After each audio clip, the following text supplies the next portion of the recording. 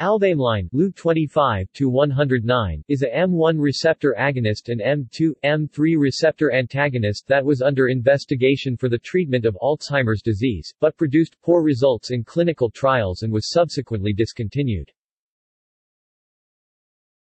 Synthesis. Though the exact cause of Alzheimer's disease is still unclear, evidence points to the utility of increasing acetylcholine (AC) levels for treating that condition. Most approaches are aimed at devising inhibitors of cholinesterase, the enzyme that destroys AC. A quite different tack involves developing compounds that have cholinergic activity in their own right.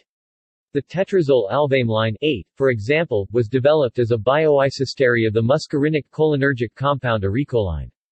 The design devolves on the fact that the proton on a free tetrazole shows a pKa comparable to that of a carboxylic acid.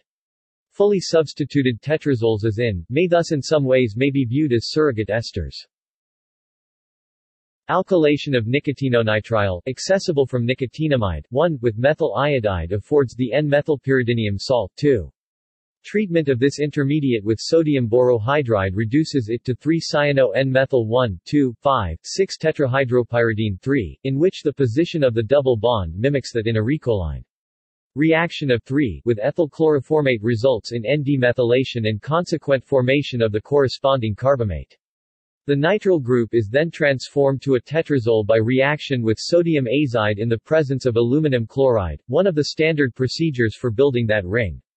The surrogate acid is then alkylated with ethyl iodide to afford 6. Treatment with acid then removes the carbamate on the ring nitrogen 7 and the methyl group on the piperidine ring restored using formaldehyde and formic acid under standard Eschweiler-Clark conditions, yielding the muscarinic agonist Alvameline 8. See also: Milimoline, Savcomline, Tazomeline, Xanomeline. References.